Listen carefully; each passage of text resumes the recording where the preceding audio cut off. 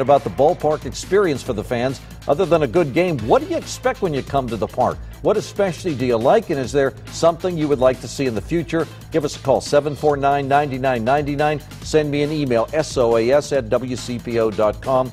I'm rejoined by Reds Chief Operating Officer Phil Castellini. Let me get to an email here. We were at the ballpark yesterday. The views of the Ohio River are outstanding. We applaud the acquisition of Sin-Chu Chu.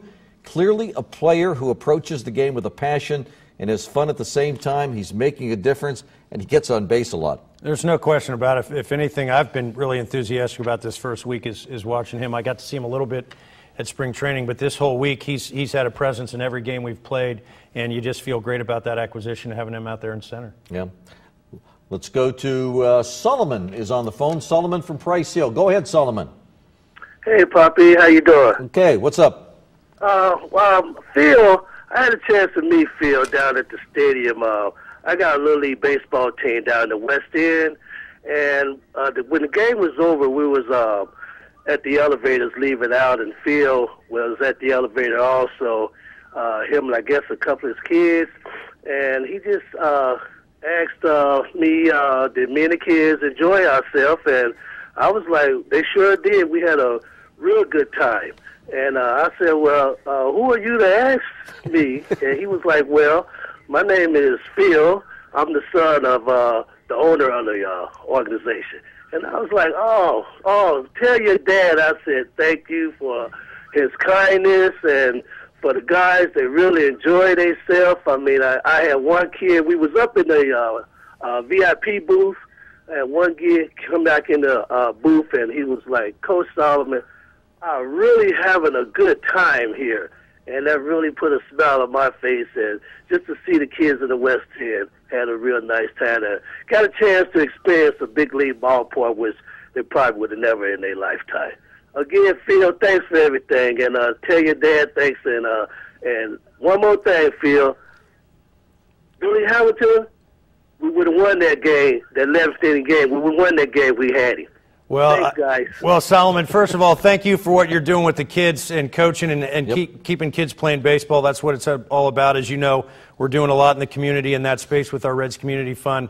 But as far as Hamilton goes, trust me, we're all excited to see him come up. I think he's going to continue to develop in the minor leagues. I would not be surprised if you see him at some point this season. But, you know, hopefully guys stay healthy at the major league level and you don't have a need to rush him. And so, you know, those type of things are better left in the hands of our baseball department. I know those guys know what they're doing, as evidenced by what you see on the field. But we're excited to get him up here as well as you are. Yeah, and that's a luxury this team has now. You think about Homer Bailey. He probably could have used a couple years in the minor leagues, but they needed him at that time. Yeah, there's no question about it. And you know, you can never tell, but certainly I feel like watching Homer as long as I have, it felt like last year it seemed to all click together for him. And I think maybe a guy like him that came up maybe a little soon affected his development, but he certainly got it all together now. Phil, this is from Grandma Audrey. My husband and I have a season package. We enjoy the game and take the grandkids with us. We have a couple of grandkids allergic to peanuts. Is there any plans to have a peanut-free area? The ushers are very good at trying to move us away from the nuts. The kids are very allergic, and this does not always work. To be honest with you, that's something I'd never even thought about. Well, actually, we think about it all the time and talk to fans who have this issue. It's a very serious issue, and the peanut allergy can really range in its severity depending on the child. And I will tell you, we had a peanut-free game last year where Cincinnati Bell and John Birds and Cincinnati Bell Technology Solutions were nice enough to give up the boat, riverboat for a night, and at least we could isolate the kids there. The concern about a section, I mentioned the severity of the allergies. Even if I have a section, we get a big wind happening or a squall blows in and all of a sudden that stuff's blowing all around the stadium.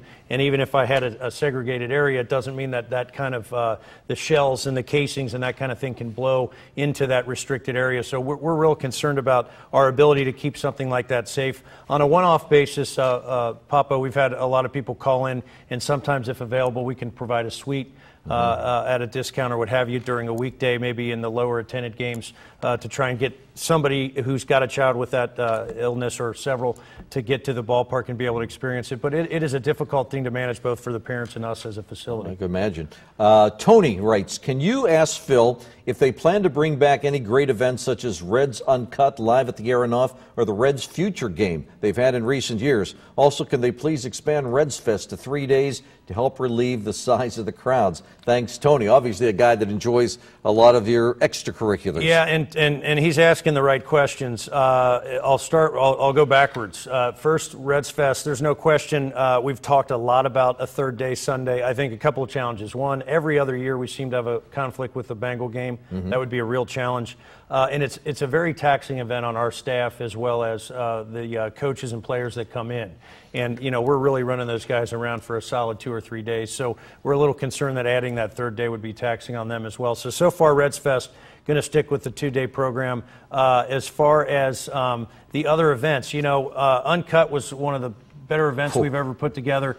The purpose of it was to connect fans and players, but really as a community fundraiser, and unfortunately just didn't raise a lot of money based on that format. As far as the Futures game go, we love that format as well. As you know, the Dayton Dragons did it a couple years ago. We had it last year. This year there were required exhibition games that had to take place in Arizona, and so each year that's going to be a little questionable when the team will get back into town.